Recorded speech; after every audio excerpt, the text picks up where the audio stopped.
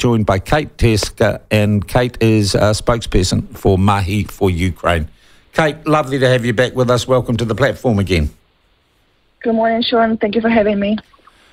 Really good news in the last couple of days. The government has made it a little easier for people fleeing the war or who have fled the war to get residency in this country. Absolutely. That is amazing news, long awaited. We have long advocated for this and the day has finally come. So the special visa, obviously, as you know, was a great initial step to provide immediate support to families and children fleeing the war.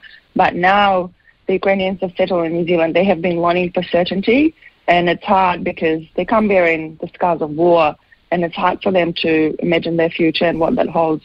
So this residency pathway is going to go a long way to alleviate those concerns. And Ukrainians can finally breathe a sigh of relief.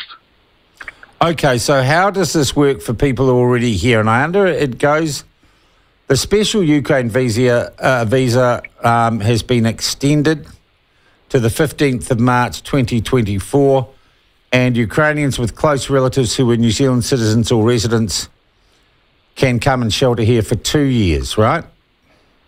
That's right. So the special visa essentially was the work visa, a 2-year work visa, and only available for the families, immediate families of Ukrainian citizens or New Zealand citizens or residents who have Ukrainian heritage.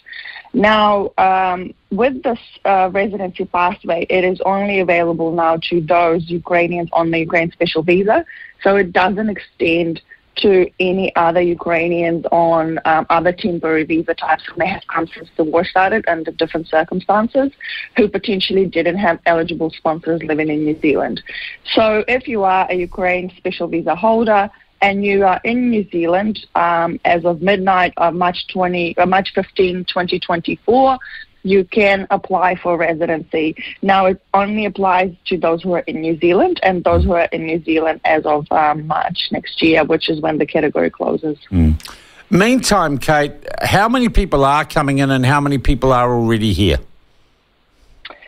So from what we know of the recent stats, and these are not exact, but approximate stats of the last 2 weeks, over 1,500 special Ukraine visas have been granted. Over 700 Ukrainians have arrived into New Zealand since, but currently only around 340 are remaining in New Zealand. Okay, so you're not swamping us. It's not like a great wave of people from Ukraine fleeing to get out. No. So what are you hearing back from Ukraine? Are things improving, or is it more possible to see hope there or normality there?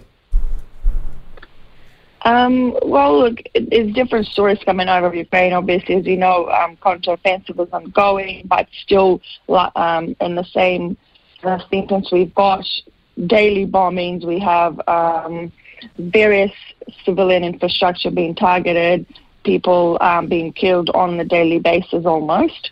And with that in mind, obviously, as you know, there's millions of Ukrainians displaced all around the world, another 6 million or so displaced internally. So it really varies for different people who live in different areas.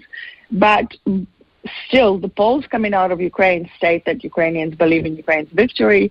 The Ukrainians, and its majority of Ukrainians, over 90% of Ukrainians, firmly stand by that and united in supporting Ukraine to its victory.